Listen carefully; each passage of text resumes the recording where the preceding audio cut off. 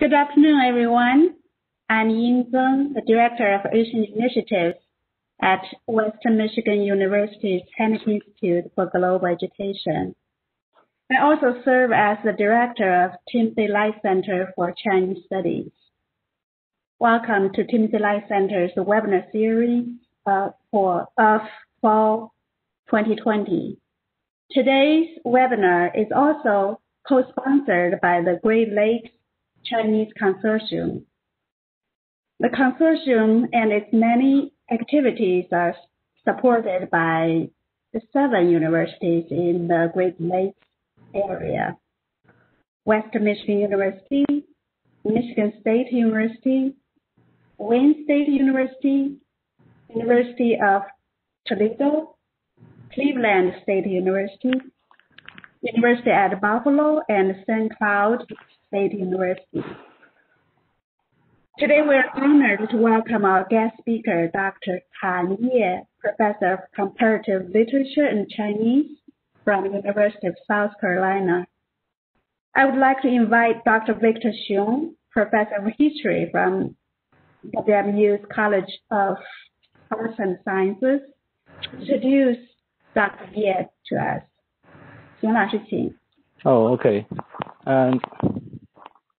First, a warm welcome to Dr. Ye, and I knew Dr. Ye a long time ago. I think in Beijing, so we live very close to each other. He lived in the Renjiaoshe compound. I live in Zhongxianbu, so we're very close. So we went to the same school together. So we also organize English study group. Sometime Dr. Ye would drop in and chat with us. That's a long time ago at the I think it's the Liu Chun's or Liu Fei's house. Maybe you still have recollections of that very precious experience.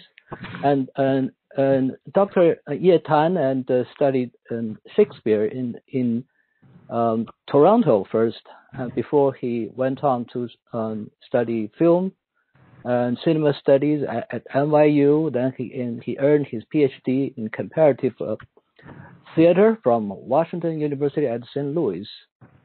So he had been teaching at the University of South Carolina and since the early 90s. So he's definitely well published in that area.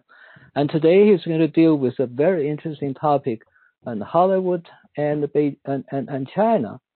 So it seemed that from the title of the topic, he is trying to address Chinese concern about the so-called cultural invasion, and that it was a sort of overriding concern and in a couple of decades ago. But now it seems China have turned the tables. So now it's the Hollywood, which is the kowtowing to the Chinese. For example, the famous actor called Richard Gere, ever since 2008, has never landed a contract with a major studio because of his anti-Chinese attitude. So it will be very interesting with that kind of background for Dr. Ye to enlighten us on this fascinating topic. And go ahead. So I'm done. Xiong 老师, I'm so happy to see you again. Many years. Many years. Half a century ago. Right. Yeah. Thank you for the introduction. And I will start with the definition or the phases of Chinese theater and Hollywood. Okay. I want to show you some footage, but the last minute, actually it was the day before last, I kind of omitted. I cut out a lot of footage because I think I don't want to be distracted. Okay, so let's first go over the phases. What happened historically?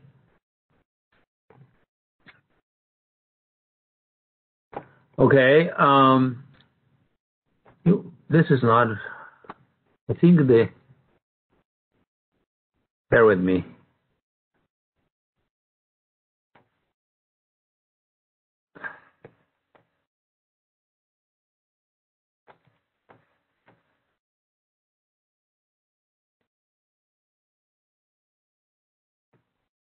Okay. Can you hear me? Hello? Hello? Yeah, Yes, we we can. can hear. We can hear you. Okay. All right. The first phase, okay, is the inspiration, introducing American films to China. Okay.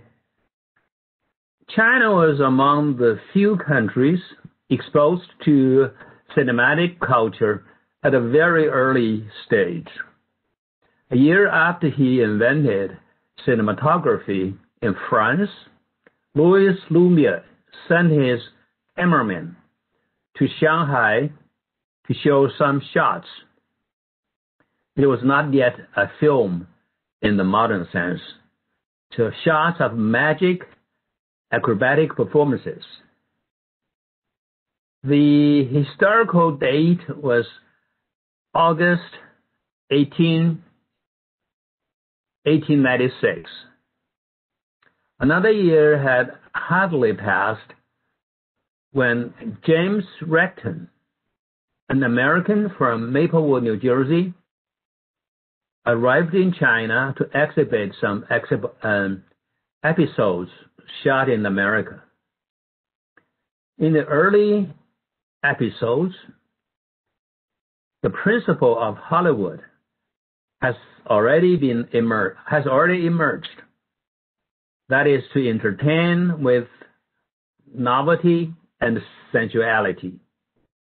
In 1897, the first movie review in Chinese history was published in Shanghai. It refers to Richardson's show as an American electrical light shadow play. And the word shadow is typically Chinese Taoist. So let me quote this essay, this review. American electric light show play, magical and illusionary, all beyond the imagination. Two fluffy-haired blondes dance in a charmingly naive manner. Two Western wrestlers fought. Two Russian princesses dance to music. A female with sleeping in a blanket. And this goes on. It's too long, but let me read the last line. So after he listed all these episodes, he ended with, life is nothing but shadow of bubbles. I don't know how many of you studied Chinese, how many of the students studied Chinese. 电影, I think you know. 电影, if we translate literally, is electrical shadow. Okay, that Chinese term for 电影 is perhaps derived from the above review. The first Chinese to enter this growing electrical shadow was Lin Shushan, who in 1903 brought back from America a projector and rented a tea house in Beijing to show the footage. At that time, this footage was not even accessible in many parts of the United States, because in 1905, the whole country had less than 10 movie theaters. Then in 1904, the last few years of the Qing dynasty, a British official presented a film at the Forbidden City. It was a disaster not because of the content, but because of the fire caused by the primitive generator. Even then, after the disaster, Empress Dowager Cixi Taihou didn't ban film outside the palace, but he did not allow a film to be shown inside the palace. And the period of classical Hollywood is usually dated between 1906 and 1927. The Chinese film industry came into being almost simultaneously. Between 1905 and 1908, Fengtai Photograph Factory in Beijing made the first film, 定军山.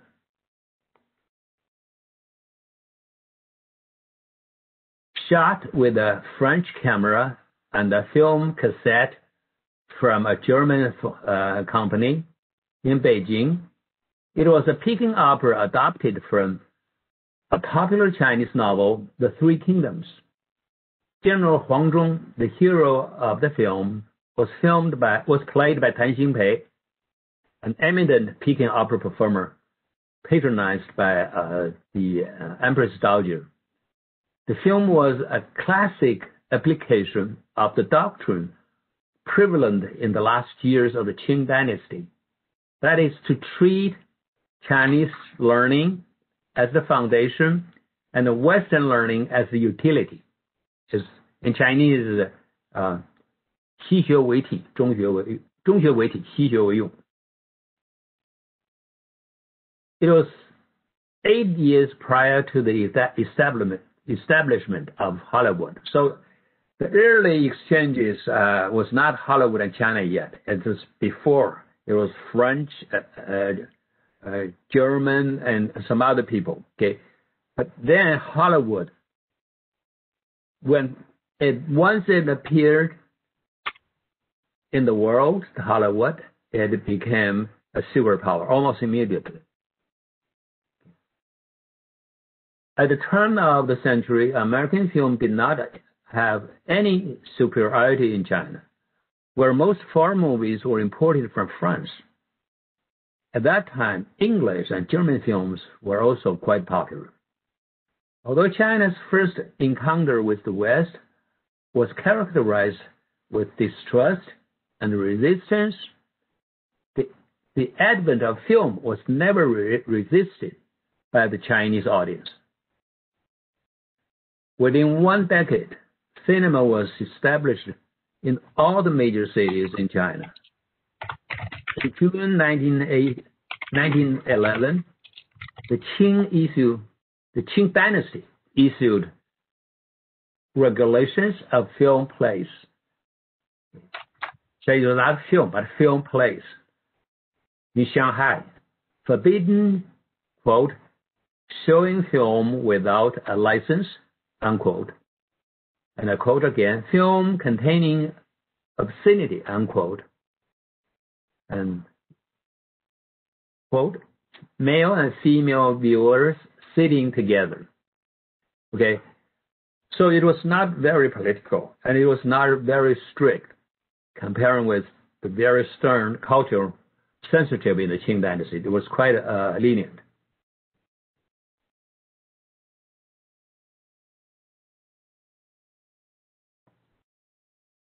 Exactly a half century later, the Chinese history of film development, this is the title, the Chinese film of film development, which was then the most important film history book in China. And it was very, very politicized. Let me read some of it. Due to the length stagnation of Chinese feudalism, especially to its semi-colonial and semi-feudal condition caused by imperialist invasions, Chinese science and technology was extremely backward. Therefore, Chinese cinema started with film. Try that again. Can you hear me? 叶老师，不好意思打搅您一下，我现在请胡毅老师帮着翻页，他用了，您看看应该到哪一页了，告诉他。我知道，我可以翻。Okay, sorry, I don't have many pictures because as you know, I think to avoid distracting you, I deleted many photos. So this is the photo I need. This is Huang Zhong. Okay. Okay. For each face, I have only one photo. So let's keep going. So in this comment, okay, reading it today, reading the paragraph today from the Chinese history of film and development, okay, we may feel that the above summary is politicized. But given the situation in the 1960s, when all the Western films were banned in China and Sino-Western cultural exchanges had been withheld for more than a decade, it took some courage for the authors to reveal the truth that the first American movies were welcomed in China. As a result, when the Cultural Revolution took place in 1966, the copy of the book, the copy of the Chinese history of film development were burned, and all of the authors were persecuted. By 1909, there were already more than 10,000 cinemas in the United States. About 10 years after the First World War, Hollywood became the superpower of the film world. Supported by peaceful domestic environment and the rapid economic growth, a group of talented individuals started to shape effectively the Hollywood system.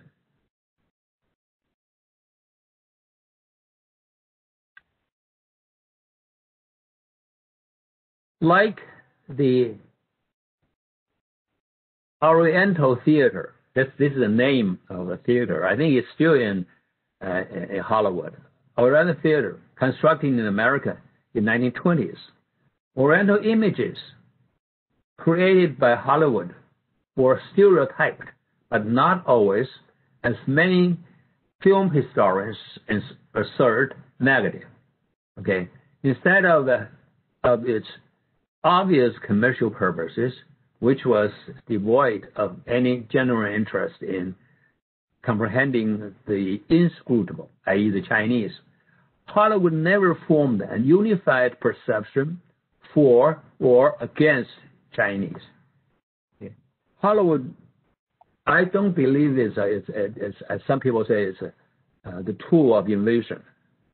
I think Hollywood just a filmmaking system. Okay, like in any other countries. Sometimes it is politicized, but no, not always. I'm going to give you some examples. Okay, very different examples. The 16-part Yellow Menace, 黄祸, produced in 1960, is undoubtedly a shining example of racist against Asians. But Broken Blossoms, which was often used to exemplify the distorted image of Chinese people, is not exactly the case. Directed by D.W. Griffiths in 1919, it depicted a sensitive Chinese man serves a Western girl abused by her father. Consequently, he is murdered by her father. The victim in the tale, that's the father. The Chinese guy appeared in this film as mystic and feminine, but never evil. His admiration for the girl is spiritual, and his caring for her is unselfish. As claimed in the prologue of Broken Blossoms, okay, it said that the Chinese people are very kind. Okay, they are advocates of Confucius' virtues, such as gentleness and benevolence. These two films are better understood in their historical context. The Yellow Menace is a reenactment of a long time nightmare caused by Mongolian invasion of Europe, whereas Broken Blossom serves as a contemporary reminder of the fragility of China in the face of Western invasions. Okay. There's another movie called Bitter Tea of General Yan. Well, the former created a prototype of the wise and wicked detective who functions well in the dramatic situation but reveals little complexity in characterization. The latter presents a much more complicated warlord who is at the same time pervert and gallant. Okay. If you look at the poster, which is quite realistic. So although General Yan is Chinese, but it was played by an American. During the silent movie era, most of Chinese filmmakers were from the drama circle, whose film training was minimum. Like their counterparts in Japan, Chinese filmmakers' education was a combination of old-fashioned apprenticeship in the studio and observation of Hollywood products. Thematically, Hollywood did not exert any significant influence on the Chinese film industry. Technically, however, China learned a great deal from America, especially from Hollywood. Practical skills such as analytical editing, soft focus, background masking. That is, background masking is a blocking off parts of the film to create a different shape within the frame, and so on, were all borrowed from Hollywood. During the first phase, Hollywood treated China as a source of exoticism to attract its domestic audience rather than a potential market in the international competition. There is no record that any of those films were shown in China. So the early films, like General Yan, were not shown in China. Once Hollywood was ready to conquer the world, the first country its eyes turned to was China. For a time, American movie makers seriously contemplated taking advantage of China's cheap labor and material, as well as its exotic scenery. The first joint venture, American Oriental Picture Company, this is the name, American Oriental Picture Company, was established in 1926. Shattered Jade, Fated to be Reunited. This is another Chinese movie. It's the first Chinese movie made with American money, and it was a melodrama derived from the Chinese classical theater. Had the first civil war not broken in China, and thus made further investment impossible, making the film in China could have been a very profitable business for Hollywood. Because of the war, Hollywood gave up the idea of producing films in China, and instead it doubled its efforts to export films to this country. This is the first phase. So next phase, Hollywood golden years in China. In the year 1927,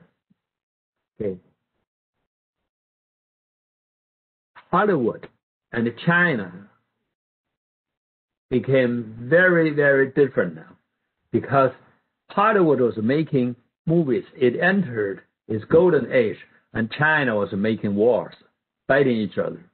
Okay, so China basically at that period didn't have time to really learn seriously from China, from Hollywood, and it could not have enough money and time to make its own film either.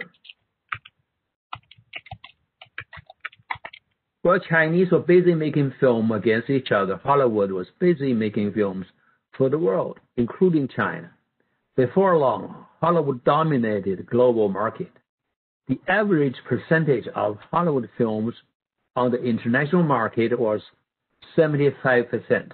So internationally, in the in the middle 20s, 1920s, 75 of the movies all over the world were produced in Hollywood.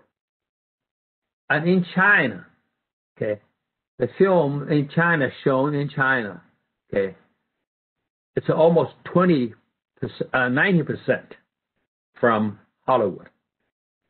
So when China was undergoing its first civil war, the films in the big cities, 90% were from Hollywood. In 1936, for example, China imported 397 foreign films, of which 328 were made by Hollywood. The transition from silent to sound films was complicated. Okay. Well, old comedians like Chaplin could still cheer the Chinese up. The new tragedian like Greta Garbo had already begun to soften Chinese hearts. Rather than tempering the advantage of Hollywood, the Depression boosted Hollywood, driving millions of the people to cinemas for them to temporarily forget their worries. During the phase, Hollywood gained the name of Dream Factory, because if you don't have it during your daily life, okay, you dream something. Okay? So Hollywood made the dream perfect. Escapism, some modern Puritans would also call it Fabianism, served this purpose, both for Americans during the Depression and for Chinese during the war. Learning more teaching from Hollywood, the first generation of Chinese movie makers, okay, formally became standardized Hollywood worshippers. Usually a film would start with a panoramic view, and that was followed by a long shot, a medium shot, and finally a close-up. And street angle, three-point lighting. If you don't know cinema, three-point lighting means lighting from three different angles. That is the key light, backlight, and fill-in light. And the simple dialogue for the mainstream in Chinese cinema. And they learned all this from Hollywood.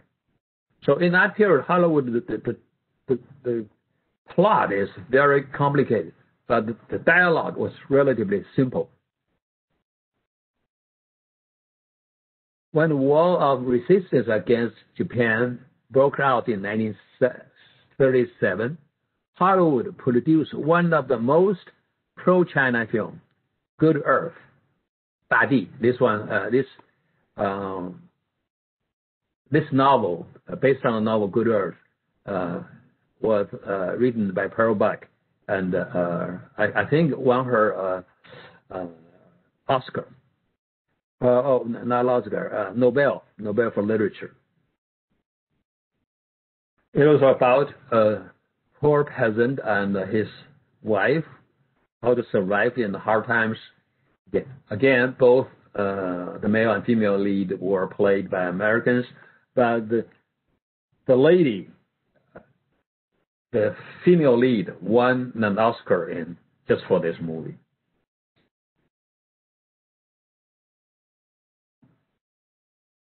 Hollywood golden years were also most successful years in China. Never did Hollywood show more films in China. Like The Wizard of Oz, Miss Smith Goes to Washington, Only Angels Have Wings, Stage Wagon, just to name a few.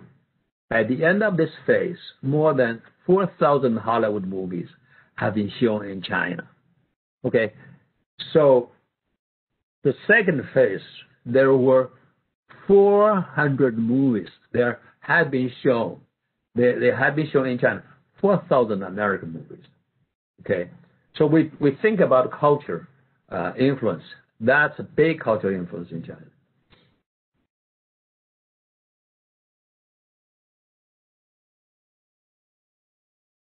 And China also learned something with Hollywood, like the musical. Okay, we produced our own musical, which was not very successful. It's 万紫千红, 10,000 violets and 1,000 red blossoms. 万紫千红. It was not very successful, but it was a very, very obvious learning or copying, okay, from Hollywood. And then we have some more successful movies, more realistic movies, like Street Angel, 马路天使. Okay, that is very, very serious learning. Directed by Yuan Muzhi. Okay, it was very serious learning about Hollywood's realistic movies. And also, the movie bore some resemblance to American realistic acting and mise-en-scène, 蒙太奇. Okay.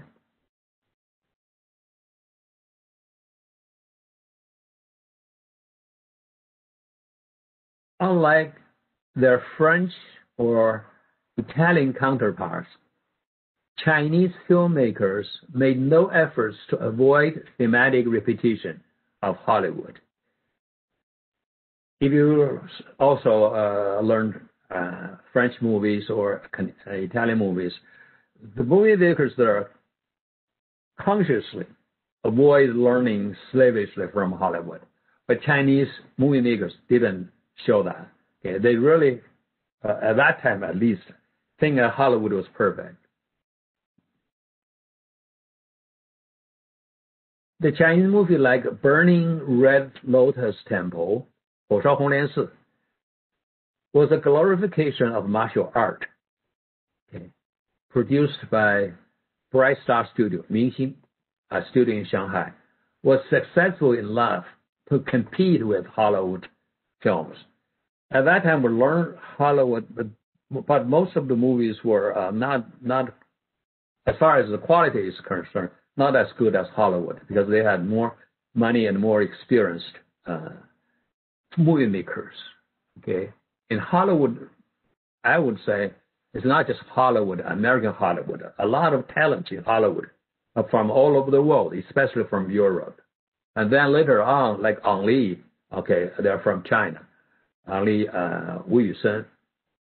Okay. Okay. And then the Sino-Japanese War broke out. Okay. Hollywood became very, very friendly. Okay. And this is a very common bill, okay, all over the country.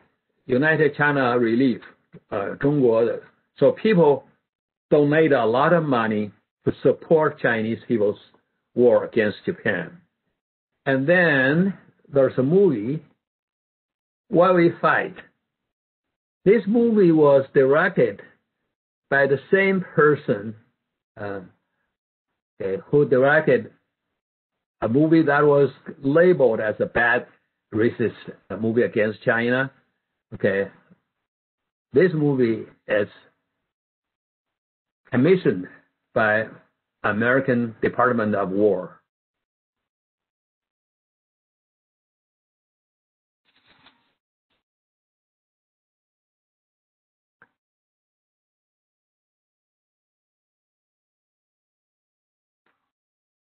This is a Chinese people, ordinary people withdrew from Wuhan to Chongqing.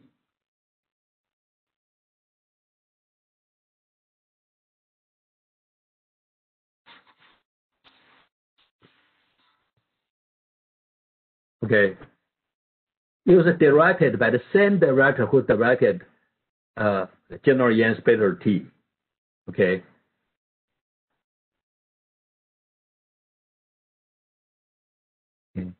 General Yan was a very, very evil person, cunningly. But this movie, directed by the same, this documentary, directed by the same director, was very 100% positive about the Chinese. Okay. And sometimes in this movie, I didn't show the footage, but at the very beginning, the movie says the documentary says China invented gunpowder, but Chinese people never used gunpowder in wars, in fighting. It is a very nice, good intentioned way to glorify Chinese, but actually Chinese people did use gunpowder in fighting. Okay, like 三国演义, you see a lot of 火牛阵, fire, bull, battle. That's a lot of Chinese way to use gunpowder. Okay, the next period, okay, Mao's period. Before the government started banning, formally banned Hollywood in China, there was a very short period when communists took over of tolerance, a fact vividly recorded in the letter by an American wife of an engineer in 1949, when both Chinese and American governments were unsure of how to treat each other. So this is a quote from the engineer's wife. I expected that American books, magazines would be banned, and that surely no more American movies would be shown. Our pre-liberation fears have not been materialized, and there was no change in our way of living so far.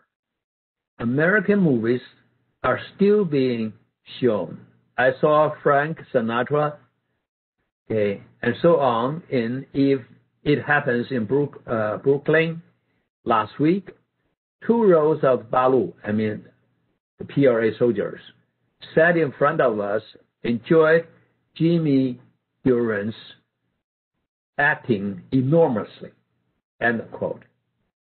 The period of tolerance ended in October 1950 when the Korean War broke out.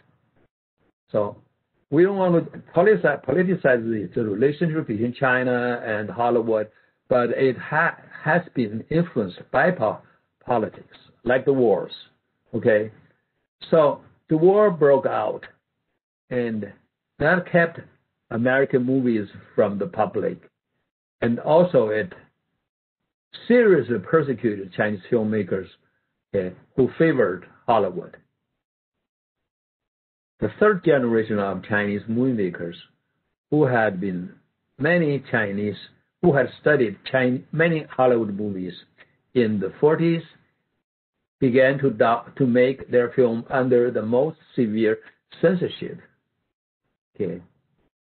After Mao Zedong launched the first nationwide criticism against secret history of the Qing Palace, Qing Gongmi, a film which portrays Emperor Guangxu as a hero for reforming China through learning from the West.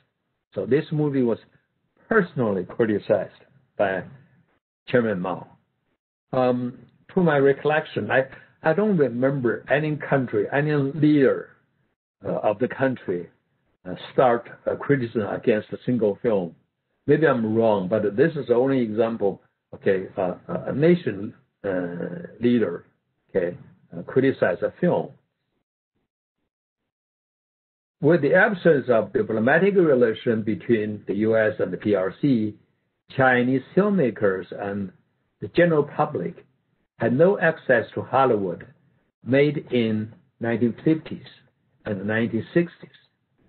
During the first half of this phase, most of the foreign films in China were imported from the Soviet Union and Korea and Albania. Okay. However, unlike a lot of people believe, the film students actually still have time to view movies internally. Okay. Or sometimes some students from privileged schools could view American films. Okay. I think Xiong Lao and I were both students at Beijing Jingshan School. And we had a chance to view an American movie, 百万英镑, okay, $1 million, okay, or Gone with the Wind, quote and unquote internally as an English class. Okay, and then next period, okay, this period, this is one of the few films we had a chance as students, even under very strict cultural control. The next period, idolization, post-Mao era. This is a period when Hollywood was idolized, was treated as a very important film example, a good teacher for Chinese filmmakers.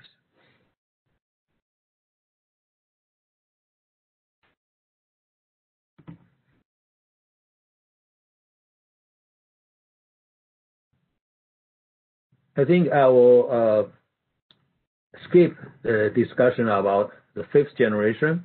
I think I need to save some time for the questions. Okay.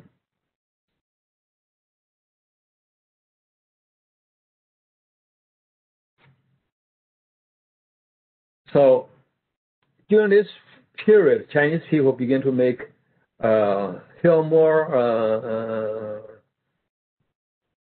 quote and unquote Chinese. This lady, Chen Chong, Joy Chen, is now in America, and she made 2 movies in the United States. Okay, but one is totally about China, about a sent-down girl, a girl who was sent to the countryside, and the other one is about a romantic story between the Chinese and the West. Okay.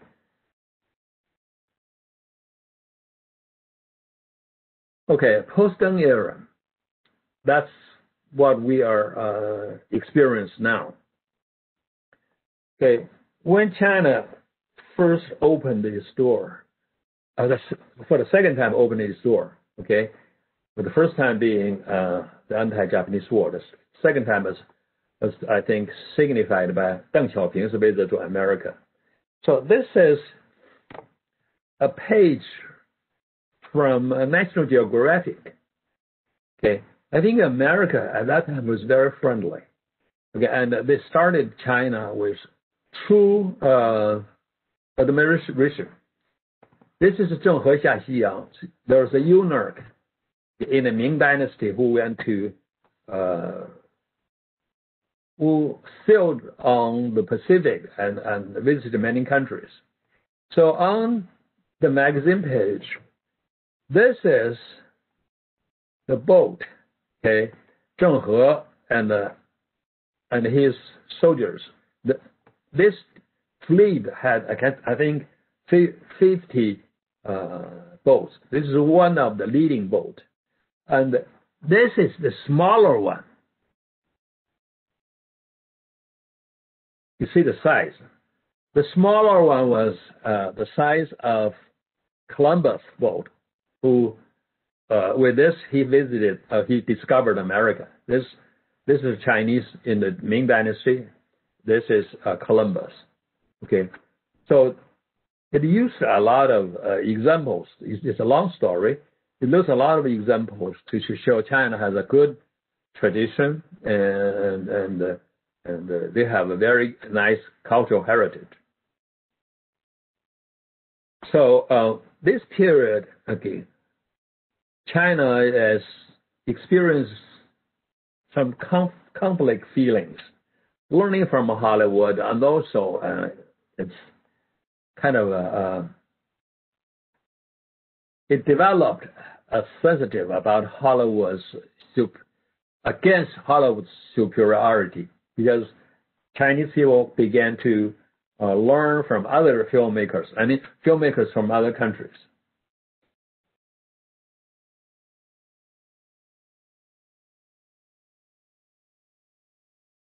叶老师，我们看到的屏幕上一直没有翻页。OK， 没有翻页吗？没有。这是好莱坞的页吗？这是第一页。Oh, what happened? 章子怡的那一页。What happened? Can you see this to this? 没有，所以我刚才本来是想让吴老师给翻一下页的。OK， 那能帮我翻下页？我以为我能翻呢。Yeah, sorry. Let's go back. 到这页吧，到那个前面那页。OK， 对不起。I'm so sorry. I thought you could see the pictures. OK， 那个吴老师能翻到这一页吗？好的，叶老师，我共享一下，然后您说到哪一页？现在就是这一页，就是这个现在就是那个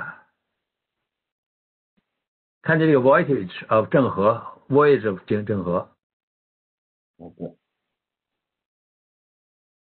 Sorry, I thought you could all see it. I'm sorry. Okay, stop here. This is when China first opened the door to America, when Deng Xiaoping visited America. American people then were very friendly, and they started learning Chinese, not superficially, but seriously, historically. So this is National Geographic is a special issue about Chinese culture. Okay. Now, next page, please. 吴老师，下一页你看能翻吗 ？Okay. But then, recently, not very recent, but like 20 years ago, Chinese filmmakers began to doubt Hollywood. Okay. Because I think many of the people, many of the Chinese directors visited America. Some studied in America for a reasonably long time. Okay, like Wu Tianming, the director of Changing Face, 变脸, Chen Kaige, Peng Xiaolian, okay, all of these important film figures, Tian Zhuangzhuang, they all studied in America, and for a long time. Peng Xiaolian got her degree of film editing from NYU, okay, and Chen Kaige studied for more than one semester, almost one school year. Okay, at that time I was at NYU, but Chen Kaige didn't show up at the classes very often though. Okay, but then China began to doubt about the authority of Hollywood. Should we also learn from other countries? Actually, they started learning because of the opening policy. The Chinese directors have more opportunities to learn from the West. Okay, 下一页, next page. Okay, to live is a result of learning, of the learning. It's from Italian cinema. Okay. This movie was directed by Zhang Yimou, but okay, he won an award, but his speech at the award-winning ceremony is very meaningful. Let me read this, okay? Because for this movie, Gong Li, the female lead, won the best actress. Okay. I am happy for Gong Li, the female lead, and to live, and Ge You, the male lead, not simply because they both received awards from their performances in my film. What makes me feel more excited is that their awards prove that European and American gentility have started acknowledging our performers. They are well appreciating Chinese films. They no longer focus on superficial Oriental exoticism. Instead, they are now able to pay attention to the performer's portrayal of the characters.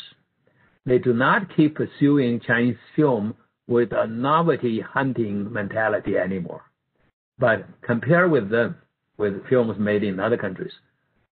From the perspective of human race, I hope Chinese performers will be able to win more awards. This is Zhang Yimou's response to Gong Li's winning the best actress. Okay. There's certain kind of resentment there. Now, viewing Hollywood as a rival, the fifth generation now are unwilling to acknowledge their learning from Hollywood. Okay. They rather like Tian Zhuangzhuang, they would rather call the Chinese older generation, movie making generation, as their examples, like Fei Mu. Fei Mu is the fourth generation. Okay. Next page. Next slide. Okay. Wu Tianming, CEO, is the name of a Chinese movie. Okay. This picture is a picture of tires factory in my state, in Camden, South Carolina. Okay. This is the first Chinese private company, okay, in America. This is the first investment, the big investment. And maybe some of you have used it. It's not very, very popular, but it's getting there. It's called a Haier refrigerator. Haier refrigerator has quite a few locations, and the one location is still in South Carolina. And Wu Tianming, after his study in the United States, he went back to China, and this is the first movie.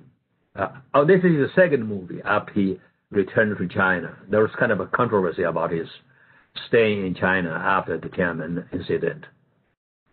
However, this movie, in Wu Tianming's movie, okay, the governor of my state, the real governor of my state, okay, was portrayed as a very positive, very nice person. Okay. Actually, it was more like a docudrama. This movie was based on the story, okay, of Haier Factory, and it became the first movie that glorified American politicians at that level, okay, as a governor, okay. And then Wu Tianming feel that the most important part for Chinese to learn from the Hollywood, okay, it's not just the technique. We have the basics, okay. We know how to make a movie, the format of editing, okay.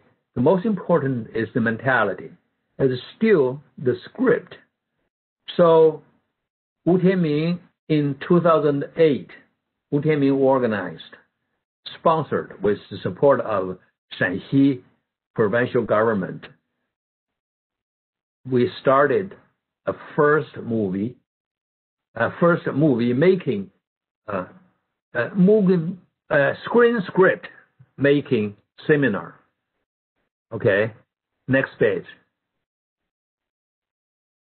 Okay, this seminar, okay, Wu Tianming invited Richard Waters from University of Southern California, and Janet Laplace from New York NYU Cinema Studies.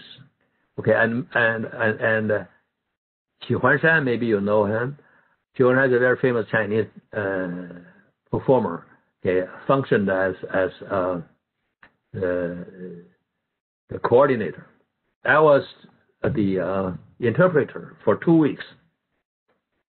Okay, for 2 weeks, Chinese young, budding Chinese movie makers, movie writers, script writers, more than 100 of them studied Hollywood movie script craft, taught by 2 American professors. Each of them lectured for 1 week. Okay, and I was the interpreter for the whole thing. Okay, and later on, the lectures were collected and published by the Chinese Film Press, and it is entitled "Open the Door," 敞开的门.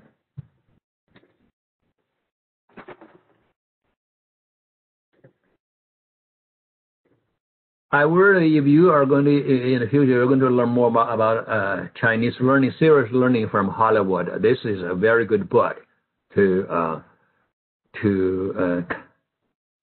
consult with. Okay. But after Tianming finished this one, this is the first ever, the largest one. More than 100 Chinese young script writers attended. And the entrance ticket was nothing but one, if you want to enter this for free, 2 weeks seminar, okay, you have to have the experience of filming one of your own scripts. So all of them were very young, but very reasonably experienced young playwrights, screenwrights.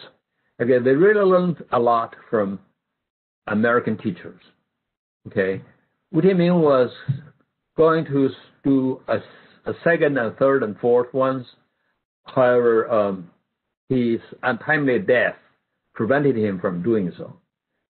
Okay, now his daughter Wu Yanyan is carrying his torch and started organizing more seminars, learning from Hollywood mainly.